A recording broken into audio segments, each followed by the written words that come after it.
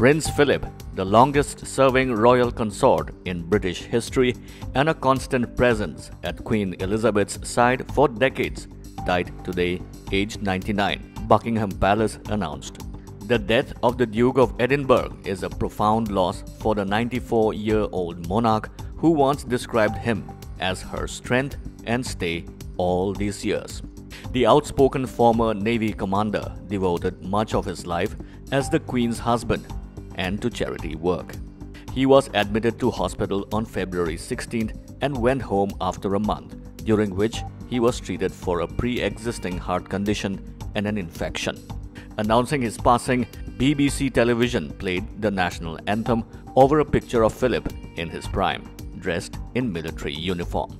Flags were lowered to half-mast on royal and government buildings and a notice announcing his death pinned to the gates of Buckingham Palace. We give thanks as a nation and a kingdom for the extraordinary life and work of Prince Philip, Duke of Edinburgh, Prime Minister Boris Johnson said outside 10 Downing Street. Johnson said Philip had earned the affection of generations at home, in the Commonwealth and across the world after first serving in the Royal Navy and then over nearly 8 decades beside the Queen. As India continues to grapple with the second wave of coronavirus, it has been reported that states with maximum number of COVID cases have run out of COVID vaccines. Amid rise in new coronavirus cases, many states including Maharashtra, Delhi, Odisha, Jharkhand, Chhattisgarh and Punjab have reported vaccine shortage in several COVID centers, even as center denied the claim. India registered over 1.31 lakh COVID cases in just 24 hours on Thursday.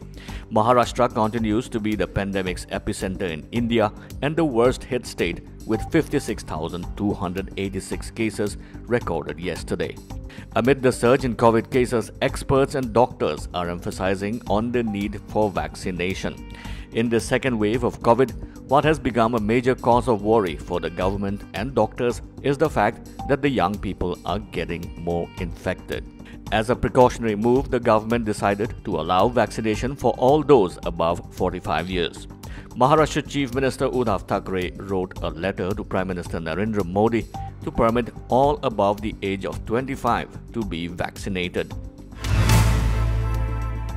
Congress leader Rahul Gandhi, in a letter to the Prime Minister today, said the government must allow COVID-19 vaccination to everyone who needs it and immediately suspend exports of the dose. The efforts of the scientific community and vaccine makers had been undermined by the centre's poor implementation and oversight, said Gandhi, referring to alleged shortage of doses in some states. Gandhi asked Modi to allow state governments greater say in vaccine procurement and distribution, as he asked the government to explain why it exported 60 million doses when there is a shortage in India. India registered a record single-day spike of 131,968 new COVID-19 cases today, pushing its infection tally to 1,30,60,542.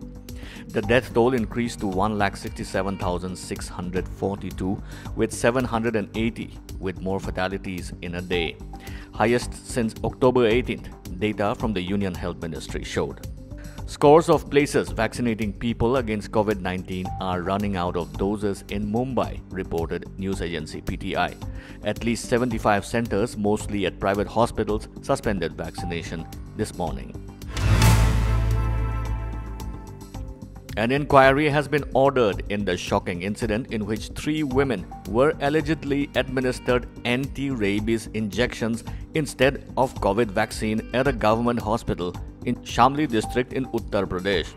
3 women, Saroj 70 years, Anarkali 72 and Satyavati 60 years, had gone to the government community health center in Kandla yesterday to get vaccinated against the coronavirus. After the vaccination, the women were handed anti-rabies vaccine slips, which led to a protest by their family members at the facility.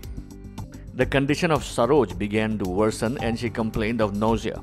Her family members took her to a private doctor who was aghast to see that she had been given the anti-rabies vaccine instead of COVID vaccine. The families have lodged a complaint with the Chief Medical Officer Sanjay Agarwal. Brijendra Singh, in charge of health center, had said that an inquiry would be conducted into the incident. He said that strict action will also be taken against those found guilty.